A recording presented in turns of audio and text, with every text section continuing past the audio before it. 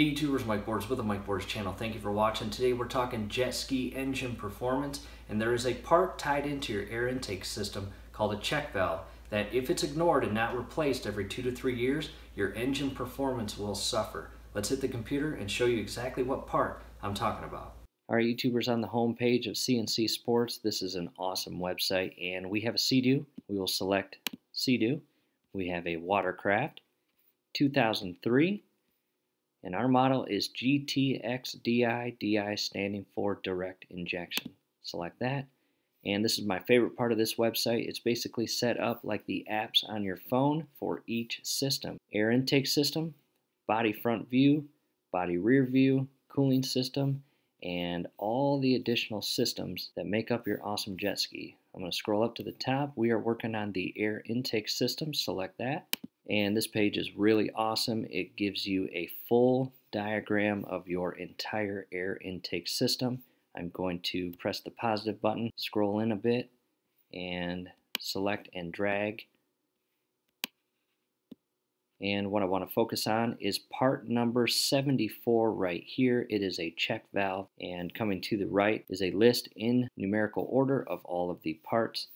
I'm going to scroll all the way down to part number 74. Again, check valve part number 275500398. It is $8.99, and it is available because it is red and it allows us to select that or add it. So with that said, now that we know what the part is called and how much it cost, again, coming back over here to part 74, that is your check valve.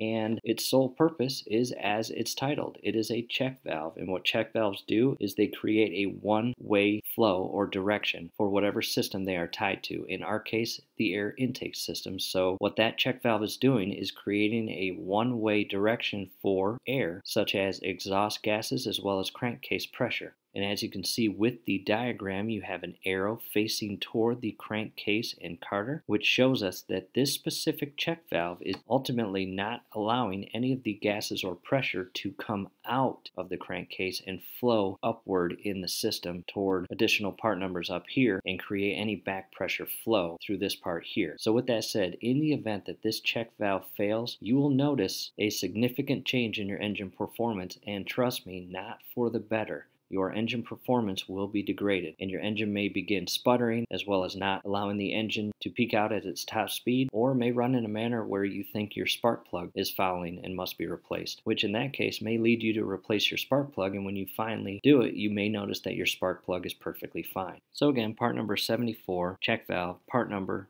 cost, and you can purchase it on this website. In our case, we are going to replace this part, and as you can see, the part has hoses on each side and clamps that secure the hoses onto the nipple portions of the check valve. So what I want to do from here is show you what the actual part looks like after I order it and the part is delivered to our house. Alright, YouTubers, great news. The part is in. Again, part number 275500398. There it is, the little check valve. And again, the sole purpose of this check valve is to direct air in one direction and one direction only, not allow the air to flow back and forth. So this is a very important part. Again, this part gets gunked up and fails, your engine performance will degrade, and you will definitely notice a difference. So with that said, just wanted to show you the part. That's it, YouTubers, a quick explanation of the check valve part itself. It's a pretty important part, as you can see. Now we are going to replace that part on our actual jet ski engine. Scrolling above is a link to a step-by-step video that shows you how to replace that check valve. From here, do us a favor, below the video, you will see that thumbs up icon. Click on that, like the video, subscribe to the channel. Definitely go to your settings, turn on your YouTube notification bell. Once you do that, every video that we upload, you will be notified. You will be able to stay up to date with us, and that will be awesome. Thanks again for watching. We'll see you at the next video.